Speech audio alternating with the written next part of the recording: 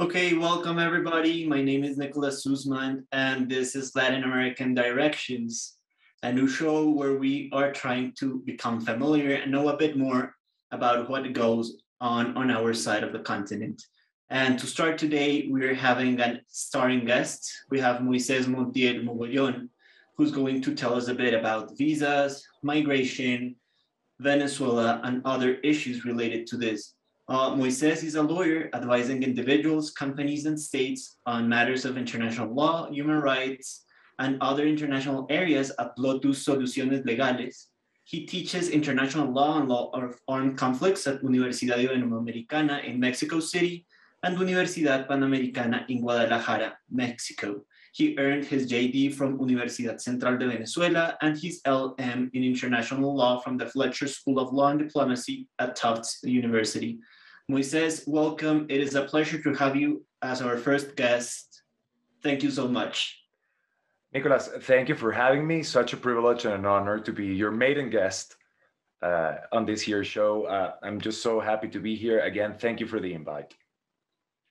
Great. So let's get right into our topic. So tell us a bit about Venezuela right now. You live in Mexico City, but you're from Venezuela originally. So if you could just provide the audience with a brief overview of where Venezuela is, where it comes from. And I know it's a hard question for a short show, but I know you'll do your best.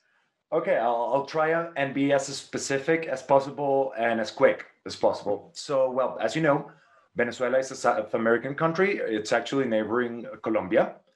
While for most of the 20th century, it showed signs, of becoming a prosperous and stable democracy with its shortcomings and pitfalls, whatnot. So it ultimately took a turn towards authoritarianism with the elections back in 1998, in which Hugo Chavez, as we all know, resulted the victor, and he then proceeded to undermine the institutions, the economy, and the country in general. Former President Chavez died in 2013 officially, and then his successor, an appointee, Nicolás Maduro, who up until the time was his foreign minister, took up the reins and continued the so-called Chavista revolution. So the thing about Venezuela is that it has been in a steady decline ever since Chavez took power. Of course, I don't mean to say that the country was perfect before then, by no means. But, we had some democracy, some economic prosperity.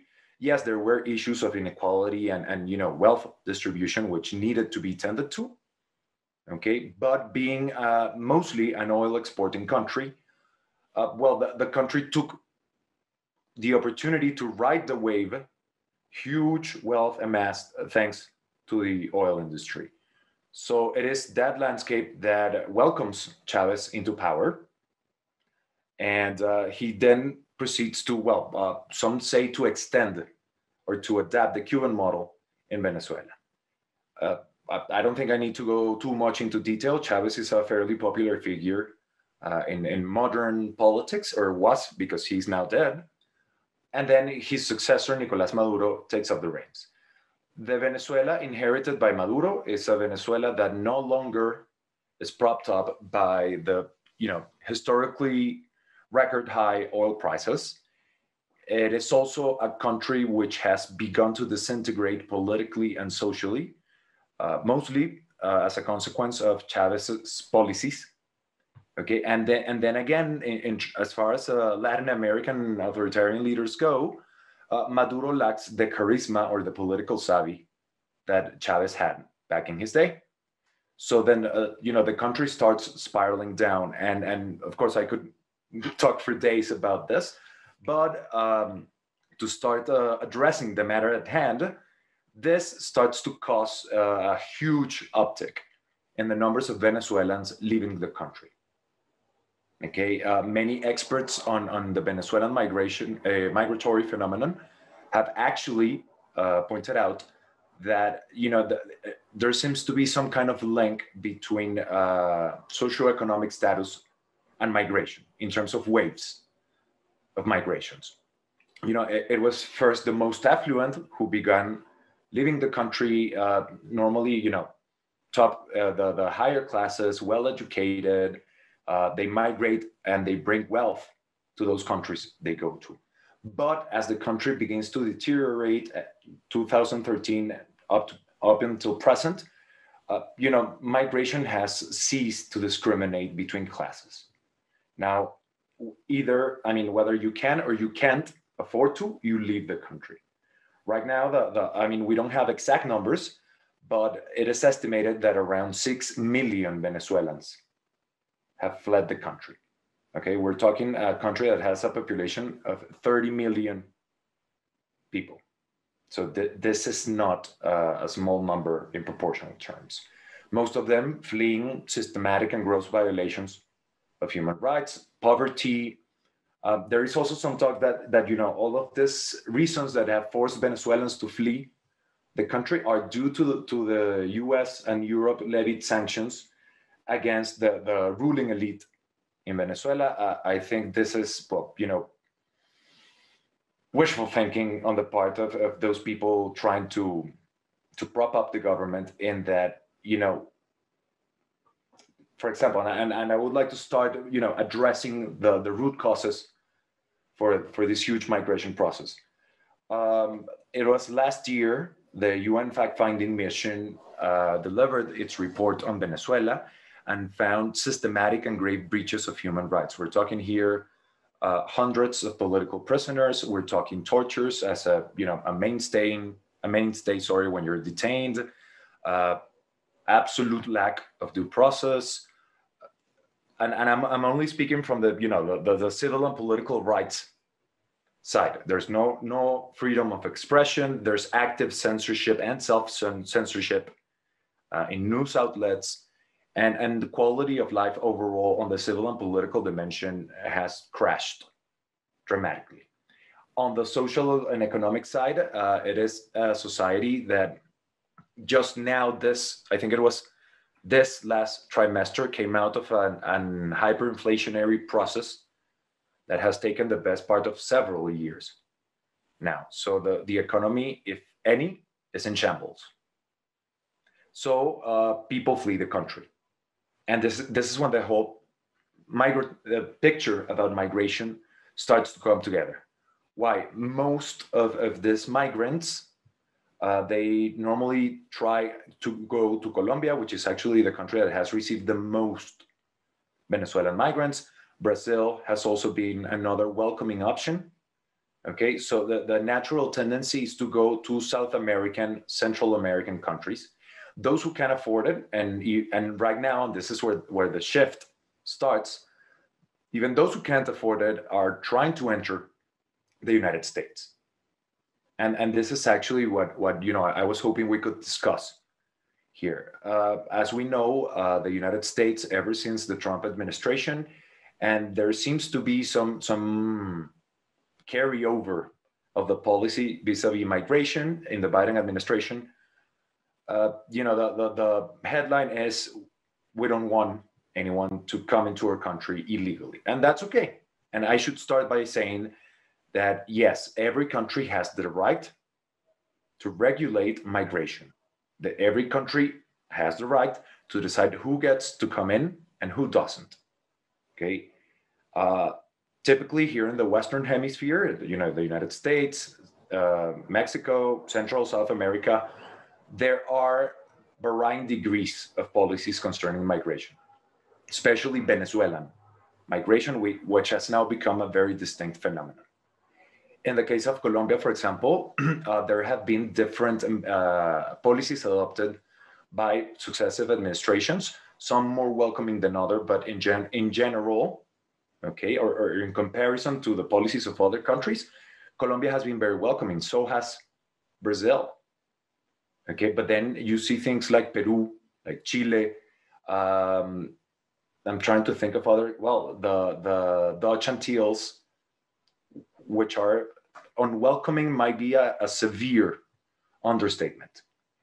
Okay, last year we had this little number in Iquiquén in Chile, where migrants were concentrating in a town called Iquiquén, in the northern part of the country, and they had set up basically a shanty town in a very prominent plaza in Iquiquén. And after several demonstrations of basically anti-migrant confession by the local inhabitants, they proceeded to burn the little possessions left to these migrants. Okay, so it's a bleak picture in general. Now, I would like, and if that's okay with you, to focus on a recent decision by the Mexican government to impose entry visas for Venezuelans trying to enter Mexico. Right. So before that, Moises, right. I just wanted to ask you a short question. We've had several waves of migration, right? And I think all the visa process, and as a segue into the topic at hand, Latin Americans are not unfamiliar to the visa processes, right? And as far as I remember, every Latin American has a story of collecting papers and documents asking for visas and so on, but it's not the same for people with more resources to do the visa process and people with less resources and so on. And I think that fits a lot with the waves of migration. And I would also like to discuss migration before Trump. We know that Trump was a very particular period of the US relating to migration and visa processes, but it's a process that goes before. So if we could go a bit to the visa situation and the visa waves and how the region and the US has reacted to these different waves of migrants and differentiate a bit on the treatment that these migrants have received. Maybe we could provide a bit more of context, and then we can move into the most recent decision by Mexico that I think is very interesting, maybe as a consequence of all this process, right? Right. So, Nicolas, as you're well aware, migration in terms of Latin America, and I think up to some extent also the United States, migration is normally treated as a political issue, not a humanitarian one. So, of course, and this is why I wanted to begin, making a few remarks about the political situation in Venezuela ever since 1998. Okay, Chavez was identified basically from the get-go as an ideological threat, if you will, by the United States and by the right-leaning countries in the region.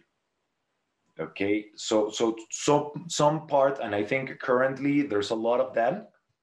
Okay, because then for example, the United States' attitude towards Venezuelan migration, you can clearly see how it comes from political motivations. While the United States has a preferential, I forget the name just now, but it has a preferential visa treatment or entry treatment for Venezuelans because they understand that most of these Venezuelans are fleeing from a system in which human rights are routinely, systematically, and massively violated. Okay, so basically there's a bit more leniency when it comes to Venezuelan migrants, at least directly. Okay, but then again, the history of Venezuela, and especially since we begin to see this exponential growth in Venezuelan migrants, is always informed by politics. As you remember, a few years ago, there was the Lima Group, which was actually let's call it a coalition of countries, which openly opposed Maduro. Okay, the current president of Venezuela actually referred the situation in Venezuela to the International Criminal Court and started signaling, okay, some let's call them differentiated migration policies when it came to Venezuela. Back in the day, Chile had, I think it was called something like the Democratic Responsibility Visa, okay, which would be afforded only to Venezuelans. But then you can always see the political strings behind that. Okay, it's not or maybe it because one does not exclude the other necessarily. Okay, the Chilean authorities back in the day, I think it was President Piñera, understood that this exodus of Venezuelans was a direct consequence of the catastrophic situation, both economically and in terms of civil liberties in Venezuela, and facilitated access to Venezuelans. But now, as we see the region shifting ideologically, some countries to the left, some countries to the right, some countries to their, well, you know, these crazy Latin American ideological experiments, and we begin. I'm so sorry for that. To see migratory policies shuffling. Okay, for example, in the case of the United States, we know that the Trump administration was very, very hardliner against the Maduro regime. We know that before that, you know, the Obama administration apparently was more on the boat of appeasement. Okay, maybe we can talk them into not being, well, such adamant violators of human rights and you know, quality of life standards. Okay, and I think that we see those positions reflected in the migration policy vis-a-vis Venezuelans specifically. So here, my idea, and I think that this rings true for the United States and for all of the region, okay, migration and visa decisions are informed by political preferences, of the government that is currently sitting. So right now, for example, we've seen Peru reestablishing diplomatic relations and political relations with the Maduro regime. So I think it would not be surprising to see some more strict, harder migratory policy when it comes to Venezuelan, especially when we know that Venezuelans, for example, in Peru, are being used as scapegoats by the central government, you know, insecurity, criminality, crime rates, whatnot. So it's easy to blame the migrant, which has, of course, produced an uptick in xenophobic discourse, anti-migration discourse. We see a little bit of this also in Colombia with the mayor of Bogota, okay, who has also been using Venezuelan migrants as scapegoats. And this kind of rhetoric is sadly prevalent and, you know, in an upward trend throughout the region. So yeah, that's kind of my main idea here. Okay, migration, sadly, in the Americas is a function of policy, of policy and of politics. Okay, one being the practical application of the other. So, I mean, I don't know what to expect from the Biden administration concerning specifically Venezuelans right now, but we do observe that basically the U.S. is, and I'm going to be extremely colloquial here, but they seem to be pretty fed up with Central and South American immigration, and then they have, I would like to think, courteously asked Mexican authorities to do the dirty laundry for them. Absolutely. I don't know if that's a perfect segue for our next issue, right? So yeah, Venezuelans try to get out of the country any way possible. They get to Colombia and then they cannot stay there because maybe the conditions are not given for them to make a living there, and they start like walking up the continent, basically, right? And now we're starting to see how not only for Venezuelans but also for Central Americans and so on, a series of obstacles are being created throughout the path, basically. The most recent ones being Mexico at the beginning of this 2022, right? And it's strange for a president that seems to be very prone to the social, very prone to inequality, and so on. So how could we explain in that politics and policy lens that you were mentioning, these countries actually making the decisions for the US, which definitely could be a change in policy from the Trump to the Biden administration, but nonetheless you can feel certain reluctance, if we can call it like that, to the migration issue, right? So yeah, I just want some thoughts on your part about this. You know, that's actually something I've been thinking a lot about lately, and you know, working a little bit on that. There's a very strong contradiction. Mexico is historically famous worldwide and especially in the region for a very, very heartwarming tradition of, you know, being a reception country. For example, the law governing the status of refugees here and asylum seekers is and I dare say it's one of the most advanced and more protected in the region, and I dare say even globally. Okay, Mexico, well, same thing. Mexico has a very strong tradition of offering safe shelter to people who flee their countries. Okay, they even use what we call the expanded concept of refugee, that not only encompasses people who are fleeing individual persecution, which we would assimilate to political persecution. Okay, so that would be asylum in basic U.S. parlance, but they actually incorporate what we call the Cartagena concept of refugees. Okay, which encompasses people who flee, grave, systematic, and nationwide collapses of basic civil liberties, basic human rights, and Mexico grants or recognizes the status of refugees for those people. So on the one hand, we have a very welcoming country, okay, whose laws and policies reflect a very healthy feeling towards migration.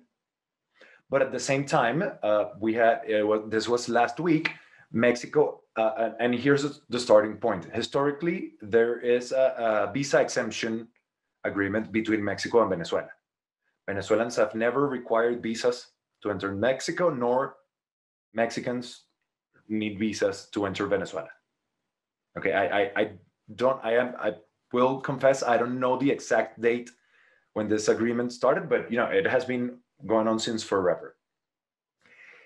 So it is now very surprising because and we keep track of the refugee flows of Venezuelans, especially here in Mexico, and while there has been a significant increase proportionally in terms of the total numbers of refugee seekers and asylum seekers that Mexico is receiving on a yearly basis, the trend is not comparable to, for example, other countries in South America. Mexico is not receiving that many more Venezuelan migrants seeking refuge, seeking asylum here in Mexico. I mean, there is, of course, growth in the numbers, but it is not as significant as, say, Colombia, Brazil, Chile, Peru, Bolivia, or even Argentina. So it is very surprising because when we analyze the decision by the Mexican government to require visas, effectively rescinding this agreement with Venezuela to not request visas of each other, and they quote as one of the motivations of this decision the fact that there's human trafficking. In Spanish, there's a colloquial term for that. It's called coyoteo. So basically, people go to the coyotes, who are human smugglers, or people smugglers, rather. So they're citing, concerns on human trafficking, violence, irregular migration to require visas of Venezuela. Now, if you connect this to what I just told you, there has not been a significant increase in Venezuelans coming to Mexico, requesting asylum, requesting refuge here. It is true that there has been an uptick in the number of Venezuelans that are using Mexico as kind of a bridge to get to the United States, more often than not illegally. Okay, and as we see, the Biden administration is outsourcing its migration policies for Mexico to enact, since it is easier to get into Mexico. You do not require a visa, and then you just cross their border as any other illegal immigrant. So again, I cannot think of any reason why Mexico would on its own enact this type of policy, except to serve the express desire of the U.S. authorities to quell migration at all costs possible. So why not outsourcing it? Right. And Moisés, just gambling a bit with this considerations that inspired this measure, how do you think this measure would actually help to solve those issues or intensify them through this policy? Okay, Nicolás, let me be blunt with you. Trying to create obstacles to migration historically, I mean, there's endless amounts of statistics behind this. Visas don't work to deter migration. Okay, what they do is they create far more dangerous environments because people are still going to try and cross into the United States. The only difference that these visa requirements are going to mean is that people are going to be crossing from the southern frontier of Mexico illegally, and then the northern frontier of Mexico, again, illegally. So you're going to expose them to more human trafficking, to more risks, to more, I mean, any kind of criminality that we can associate with migration processes.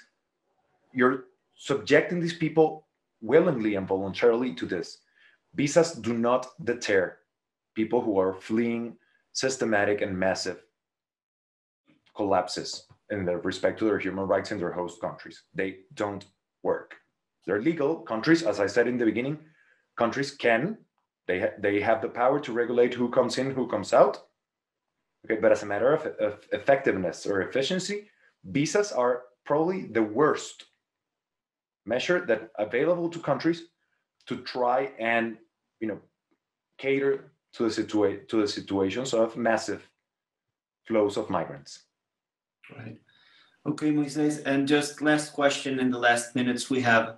As a Venezuelan, as a lawyer, as a professor of international law, what's the message you would like to send to the region and to policymakers, both in Latin America and in the US, if you could have a chat to them? Absolutely. I would start by reminding that, yes, and as I have here in the brief time we've had together, every country has the right to regulate their borders and their migration policy. But migration, and especially Venezuelan migration, is not a matter of freely wanting to go and live the American dream in the United States. It's about trying to survive. It's about fleeing one of the worst dictatorships in the region. So humanitarian considerations should at least inform policy making and decision making in this context. Let us not forget that the right to request and receive both asylum and refuge is a human right. It is enshrined in the American Convention on Human Rights. It is implicitly stated in the International Covenant on Civil and Political Rights. So states have a duty to, at the very least, hear the petition, to inform people crossing international borders that they have a right to request or to ask for international protection. So I would, if I had, a couple minutes with policymakers, I would just try and remind them of that. It is not only a moral duty, but also a legal duty. Thank you very much, Moises, and let's hope that policymakers start becoming humanitarian makers and humanitarian policymakers. This was Latin American Directions with Moisés Montiel Mogollón. Moises, thank you so much, and we'll see each other in 2 weeks for more discussions on the region. Thank you so much. Thank you very much, Nicolás.